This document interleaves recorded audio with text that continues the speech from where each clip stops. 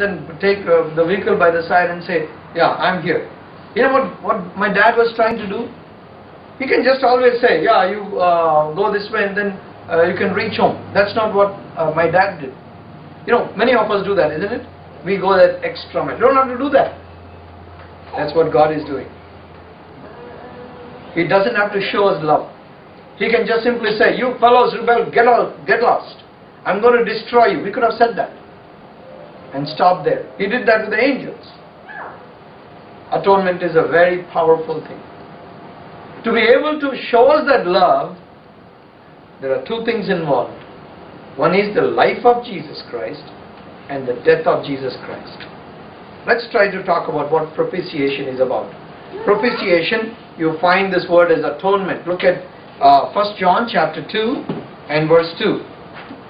1 John chapter 2 and verse 2.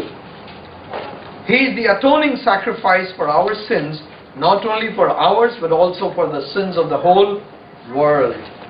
And you find many times he keeps using this word, atoning sacrifice, atoning. So, how did he want to do this?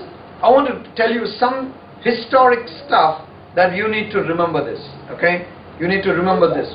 So, how is this propitiation going to happen? How is the atonement going to happen? Let me answer you this question with one verse from Romans chapter 3 and verse 25 and 26. I want you to concentrate on this because it's got a lot of information and a lot of truth that probably we didn't see in the past. Look at this. Romans chapter 3 and verse 25 onwards.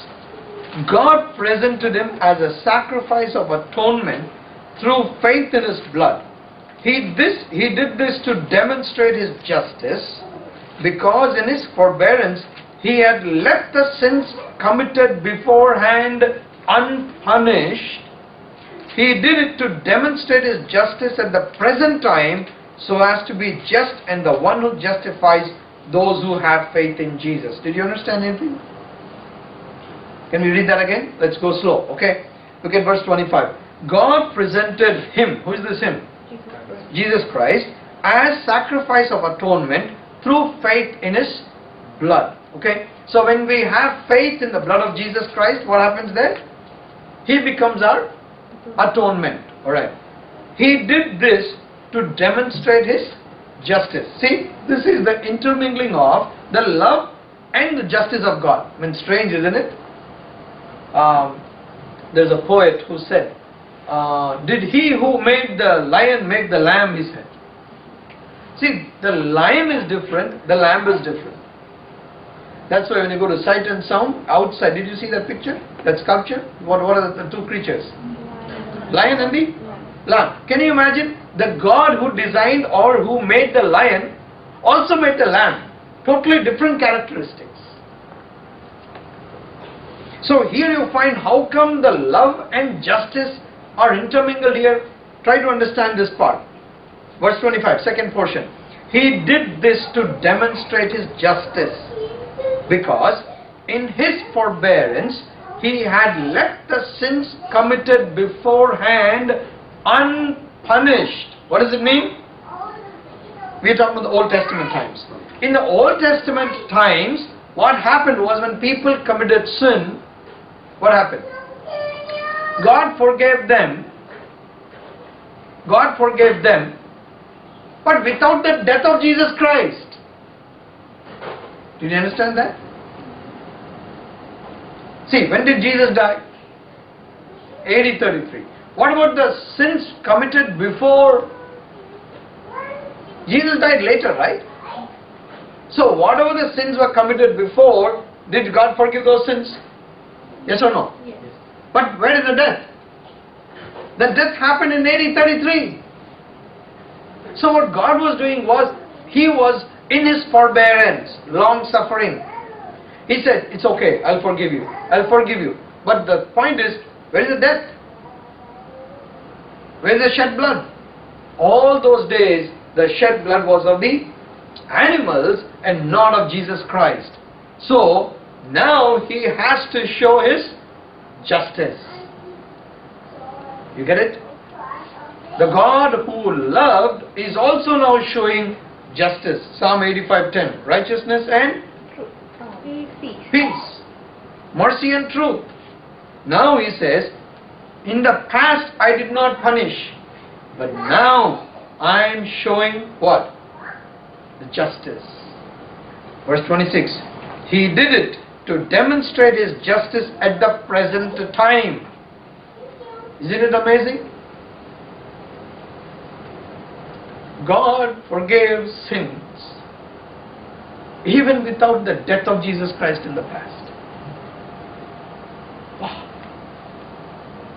And he says, but he had to come. But he had to die for us on that cross. That is his justice. And therefore, there are two things involved. In the past, he did not bring a justice, but he forgave them. And then, now he is bringing Jesus and says, now you need to die for the people.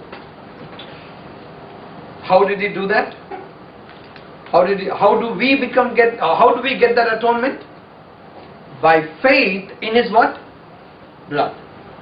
By faith in his blood. That's where we understand this part. Did we die for our sins? Yeah, let me ask simple questions. Did we die for our sins? No. Who died for our sins? Jesus died for our sins. Did we go into the burial ground? No. Jesus went into the burial ground. Did we rise again literally from the death, from the burial place? Cemetery? No. But how is it that we are identified as if we died, we were buried, and we were risen again from the... Look at Romans chapter 6. Romans chapter 6. Verse 3. Or don't you know that all of us who were baptized into Christ Jesus were baptized into his death? Look at verse 2. By no means we died to sin. Verse 4. We were therefore buried with him through baptism into death, in order that just as Christ was raised from the dead through the glory of the Father, we too may have a new life. Verse 5. If we have been united with him like this in his death, we will certainly also be united with him in his resurrection. We didn't die.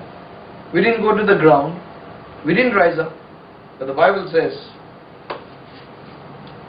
you did it. Really? Lord, I didn't go. I didn't go onto the cross. I didn't go to the burial ground. How is it? By your faith in the blood of Jesus Christ. You know, it's such a simple, that's why the salvation is a free gift. You can simply get it. Just put your trust in me, I'll give it to you. That's what God says. So therefore, how is the method? It is by putting your trust in Jesus Christ. What is the need for this propitiation? What is the necessity? Because there is something called the wrath of God. Right? There is something called the wrath of God. Now what is atonement? What is propitiation? The wrath of God now must become what? Favor of God. So what is existing there? The wrath of God. So this wrath of God needs to go away. Let me tell you this story. We all sing this song, In Christ Alone, right? In Christ Alone, beautiful song. There's a phrase called, the wrath of God was satisfied. Right? So this song became very popular. So this went to the Presbyterian church. So in the Presbyterian church, when they saw this song, they said, we need to discuss about this. Why? Because please remember, any Christian song is not just a Christian song. You need to look at the theology. You know what they did? The Presbyterian committee sat down and they said, they called the authors of this song and then said, we will sing this song if you just change the lyrics. I said, why change the lyrics? Because they said, you said the wrath of God was satisfied. They said, so yeah. But they said, we don't believe that God's wrath was satisfied. We want you to change the lyrics. So if you change the lyrics, we will put it into our books and hymnals. You know what is the big deal about this? Anytime any song there is written, and we put it on the screen here, or we sing, and it shows up there, there is a percentage of money that goes to the songwriters. That's why there is credits at the bottom. And it is illegal for you to take the words and then put it on a PowerPoint and say, yeah, we got the song. No. Somebody wrote this song. So they get the royalty. That's why when we project it, you find on our projection, you find toward the end or in the beginning, you find the name. That's the credits. And they said, you're going to lose a lot of money if you don't do that. They said, no, sorry. When Jesus died on the cross, the wrath of God was satisfied. And therefore today, even now, the Presbyterian Church doesn't sing this song.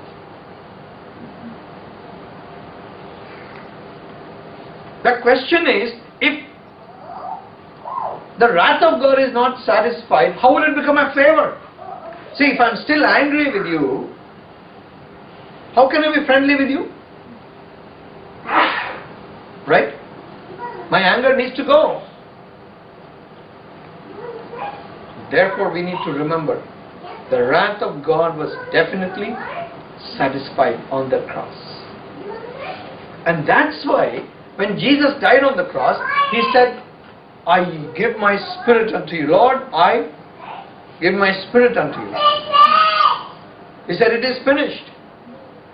And just before that, He had said what? My God, why hast thou forsaken me? That same Jesus now says, receive my spirit. Why would God receive His spirit if He is still angry with Him, right? Therefore, what they think is definitely wrong. You get it? It is not biblical. The wrath of God was definitely satisfied on that cross. So there is wrath of God.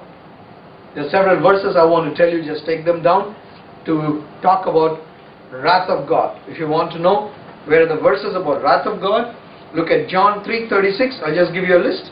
You can look them up later. John 3:36, Ephesians 5:6,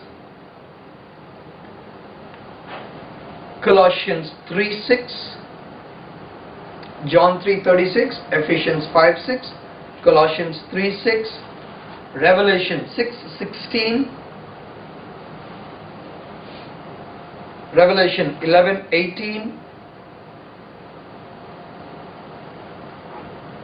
Revelation 14:10, Revelation 19:15. These are the few places. There are a lot of places in the Bible, but these are the few places that you can just pick them up. So where was this atonement done? On the cross. In the New Testament, you understand that's on the cross. What about the Old Testament? We just read. We began our study today with that verse, isn't it? What is that? Atonement cover. Atonement cover. So what is the law doing? The 10 commandments in the box? Yeah? They are telling you are wrong, you cannot do this, you cannot do this. What happened is, it's like, the atonement cover is up there, it's all hitting here, but on the seat is, on the top is what? Yeah? It's like this, Have you seen situations like this? You hear some stories. Let me give you a picture. See, you can't see anything behind me here, but I'm standing here, and from behind there are some bullets which are hitting me at my back. You get me? There are somebody shooting, and I'm standing here at the door, and I'm blocking that person from attacking you, and I'm standing here and taking all the bullets. I am standing as a wall, but what is on the other side to you? Safety. What is on the other side? Danger. You get it? There is somebody who's taking all the brunt, but on the other side, you see a nice peaceful thing. That's exactly what's happening with this mercy seat. The judgments of God are saying, thou shalt not do this. Okay, you fail there. It keeps hitting you. But on the top is what? It's called what? Mercy seat. It's called mercy seat. And that is the atonement that happened on the mercy seat. Exodus chapter 25 and verse 22, we read that. Okay, what is the result of that atonement? Propitiation? That God is justified in forgiving sins. Right? We read that. Romans chapter 3 verse 25 and 26. We just read it, right? In the past He did not bring judgment, but He brought forgiveness. But now, through Jesus Christ's death, now He brings what? Justice as God. Justice of God. Right? So, in order for God's wrath to change to favor, there are two things required, we said. What? The life and the death of Jesus Christ. There's one portion I want you to concentrate on, and then we will try to understand the life of Jesus Christ. Turn with me to Hebrews chapter 9. Hebrews chapter 9.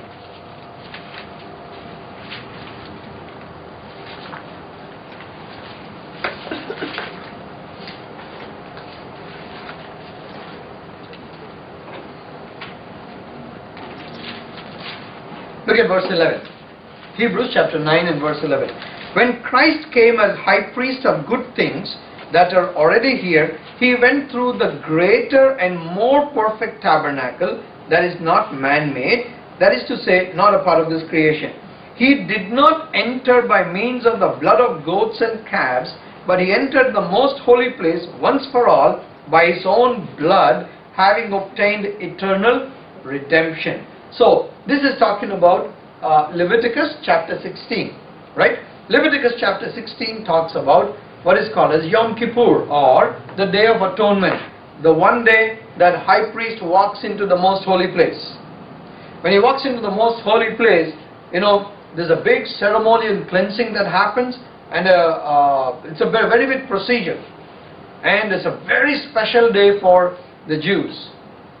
That's the day the high priest enters the most holy place. And when he enters the most holy place, those days he had to kill a bull. He had to kill the bull and then take the blood of the bull. But in the case of Jesus Christ, He did not kill a bull and take the blood of the bulls. Now, that's what Bible says. He did not enter by means of the blood of goats and calves, but He entered the most holy place, once for all, by His own blood. By His own blood. So, there's one more thing I want you to understand. Look at this. Verse 24. For Christ did not enter a man-made sanctuary that was only a copy of the true one. He entered heaven itself, now to appear for us in God's presence. Now, does this also tell you that God's wrath was satisfied? Right? He entered with His most holy, the most holy place with His what? With His blood. And when He entered with the most holy place with the blood, the next thing that we see is He has now entered heaven. Now, how can you enter heaven unless God allows you? Right? No man can create a system by which he can go to heaven on his own, isn't it? So, I am the way, the truth and the life. No one comes to the Father except through me. So the Father lives where? Up in heaven. God lives in heaven. So, if you need to go to heaven, you cannot manipulate on your own, then be accepted by God. God has to accept you. So when Jesus went there, what does it mean? God's wrath was satisfied. So, the blood of the animals was only those days what? Temporary. But when Jesus died, you didn't have to do it again. See, this is where the difference is. On what day did Jesus die? Passover. Right? Passover. What is Passover? It started in Exodus. When the Hebrews were in Egypt, they killed an animal and they shed the blood. Right? And then put it to the doorpost so that the angel of death will pass over and not enter inside. That's exactly Passover. And Jesus died exactly on that day. on the Passover day. So the animal had to be killed. It had to be bought on the 10th day of the first month and be observed and examined for 3 days, and then on the 14th day of the first month that animal has to be killed. That's exactly what happened to Jesus there. While he was hanging on the cross, you know what people were doing at homes? They were offering the sacrifice. But once Jesus died on the cross and he was buried and rose again, no more need for sacrifices. But you find there are a lot of Jews who still do that. What does it mean? They have not yet put their faith in the blood of Jesus Christ. They think that even now the animals need to be sacrificed. That's where the difference is. So therefore, the animal's blood was only temporary. The permanent blood of Jesus, the permanent was the blood of Jesus Christ. Okay, now let's come to this part.